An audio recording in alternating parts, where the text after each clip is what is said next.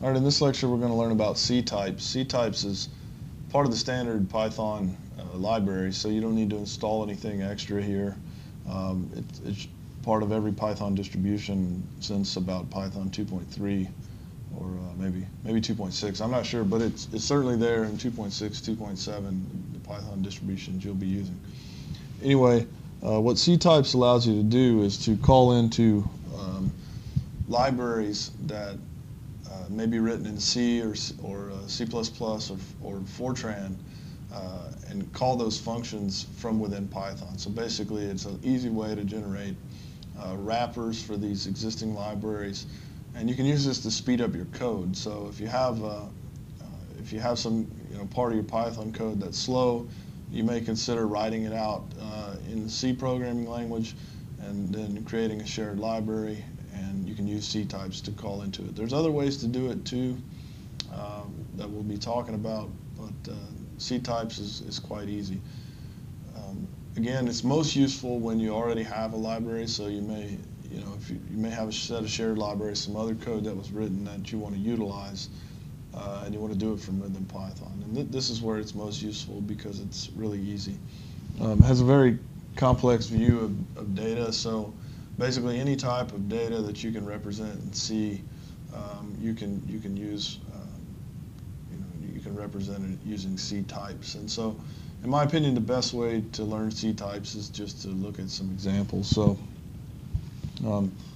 here's an example where we have some C code that calculates a Fibonacci number. So this is just the prototype. This is the actual function that calculates takes in an integer and returns the Fibonacci number. And so if you were to compile this code as a shared library, then you could call it from a Python script like this. So here basically we're creating a Python library, or I'm sorry, a Python script that imports ctypes, calls the shared object file, this cdll. So on Windows machine, shared objects or shared libraries have a DLL extension, dynamic link library. So that's where the syntax comes from there. But anyway, so we'll call into it. Then it's associated with this variable which I call libfib. So then if we define a function which is ctypes underscore fib a in Python, that then returns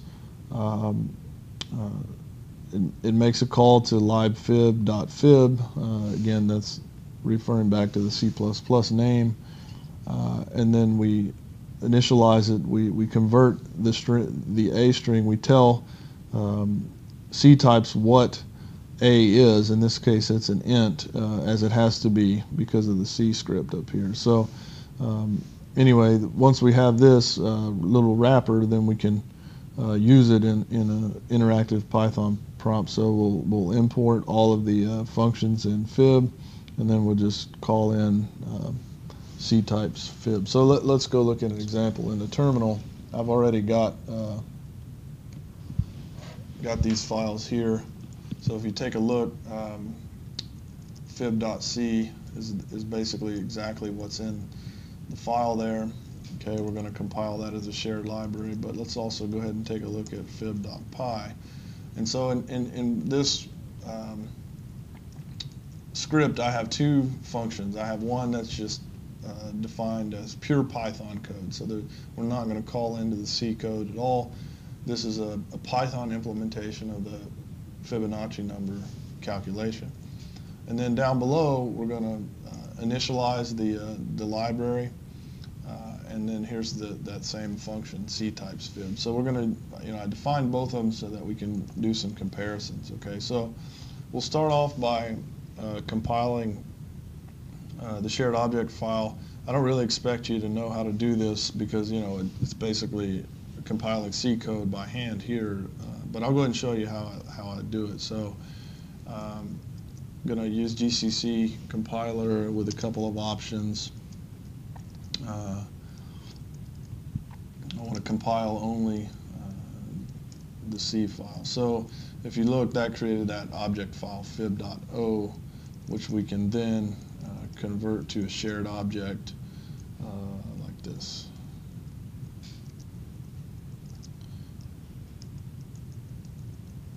And so now we have the fib shared object. Actually, I want to remove that and do it again. I'm going to use a convention that is used in Python extension modules, and that the shared library is led with an underscore.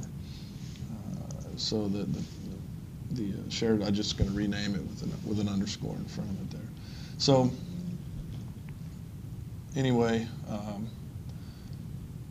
now we should be able to run Python. I'm going to run IPython so that we can use its timeit module. But we'll be able to say from fib import everything. And now we should be able to call into those functions. So we can do it in the pure Python. If we say fib10, we can also call the ctypes version. So if we think we called it ctypes fib10. Okay, and good thing there, we get the same answer.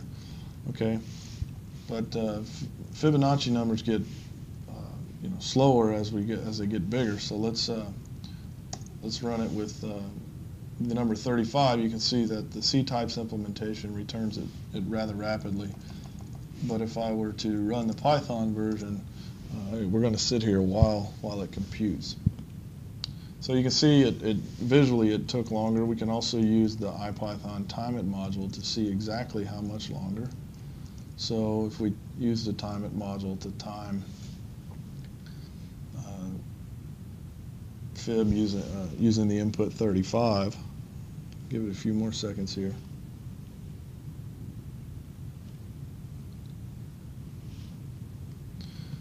So the timeit module runs a series of loops and takes the best of 3, and it decides how many to run. And if it takes too long to run one, then it'll only run one. So there you can see it took 3.65 seconds to calculate that in one loop.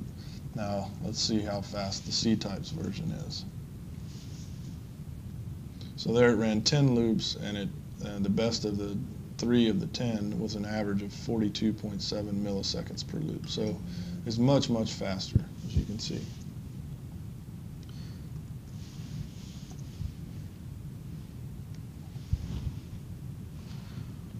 So we can also, as a second example, we'll show you that we're going to pass in a NumPy array. And so in this case, this is a pretty simple a summation function. So we want to take, we have a list of floats, doubles actually, double precision numbers, floating point numbers in this case, and we want to find out what the total summation is. And so this is the C function that we would use to compile that. And again, we want to compile it as a shared object. This would be an example of the Python script. There's a small error here in that this was used actually on my Mac. On Macs, the file extension is not SO, it's dynamic DYLIB. So on a Unix machine, this would be on a Linux machine, this would be .so. So other than that, though, it's fine. So we're going to call that library and then call it in. Now, when you have an array, things are handled a little bit differently, and we need to tell ctypes that we just want to pass in a pointer to the address in memory of the array. So that's basically what this command here does. So we have an array that we're passing into a function, and then we want to tell ctypes that this is data as a void pointer. So this just points to the address in memory of the first location of the array. It's not really that important that you may not even know what pointers are if you don't have any experience in C. But just know that this is how you would handle NumPy arrays within ctypes. Also, this should be total .py, not fib. So this was just a mistake copied from the previous slide. So then anyway, you could use it with this command. So let's play with this a little bit. Just want to show you something. So again, we have the file total.c, which calculates the sum of an array. Okay, so we need to compile that.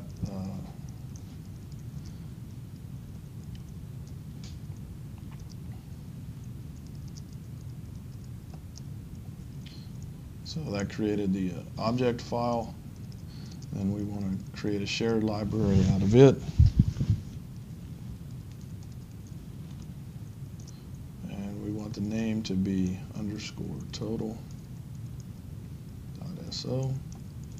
So there's the shared, oh, let's rename that correctly.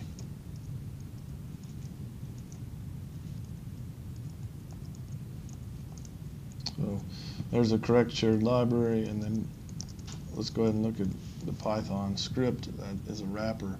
Now in here I've actually have three implementations. I have a pure Python implementation of a total function. I have a NumPy implementation, which is just basically a one-liner, the sum, MP sum. And then I have the ctypes implementation, which is going to call our C file. Okay, so let's go ahead and run IPython again and say from total import everything. All right, and let's start off with the pure Python implementation. So we'll start with the pure Python implementation here. We need to define an array X. That is, we want it to be floating point numbers, so we're going to say for I in range 100. So this is going to give us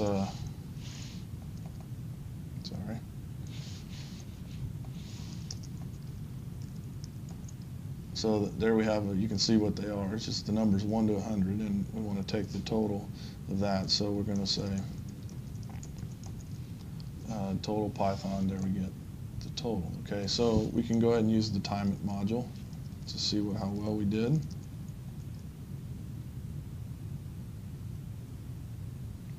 Or how long it takes. So 12.4 microseconds per loop. Okay, so now let's try our ctypes implementation. So the ctypes implementation actually needs to know how long the loop is. So if I say n equals 100, and then say import numpy as np, and then x equals np array a range n, where the data type is equal to a double.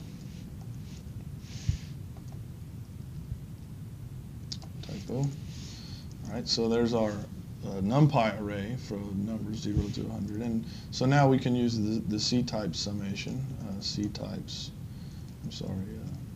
total ctypes x n, and we get the answer.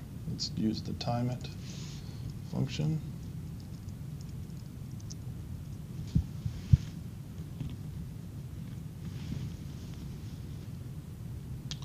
13.5 microseconds per loop.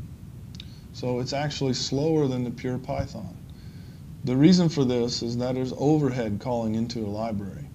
And so, I purposely did this to basically show you an example of where it's not always better to just write your code in C and use ctypes to call it, because there is overhead associated with making the call into the library.